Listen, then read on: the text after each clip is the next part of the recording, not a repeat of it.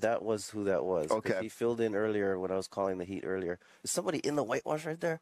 Holy smokes. Oh, that was a good pounding right there for a Sunday. And actually, Legend brunch. had he had one really good wave this morning and a couple others. So he's filling in for Billy. Okay. Yeah.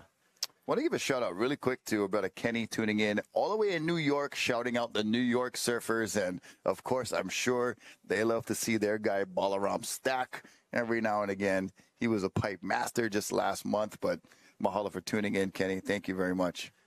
Oh, let's get the water patrol here helping out brother who is in the whitewash that we saw.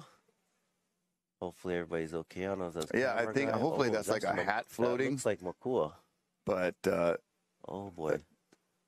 Yeah, I think that's Makua Kai. It does look like him, and that was either a helmet or a hat that was floating along. You know, I wasn't sure if it was a person that was in the water, but definitely keeping an eye on getting Makua to the beach. Not a good sign. And, you know, the ocean just relentless. You know, trying to get guys out of the water with waves pushing and pulling, and that was the helmet. I think he just went ahead and took it off. Somebody just wiped out right there. So Pipeline dealing out a lot of great barrels and good scores that we've seen from today in round 3 into round 4, but not without the price and consequence of